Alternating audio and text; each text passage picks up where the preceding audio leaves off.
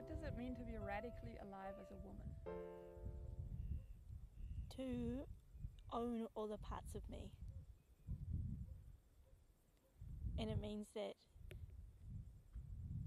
humans stand a chance in coming into closer connection with each other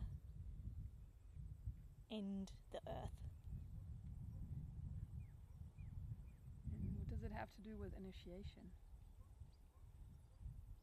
That as a woman I have my authentic parts of me that aren't connected to my family or my birth culture, and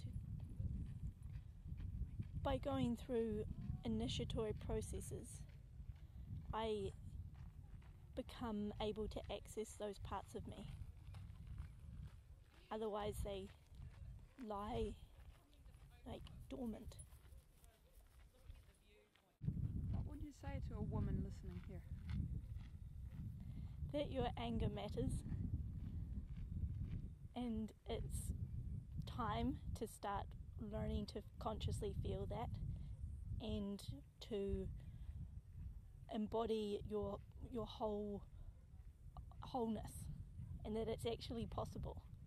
It's something that happens inside of your bodies. It's not a concept. And that from there real stuff does unfold.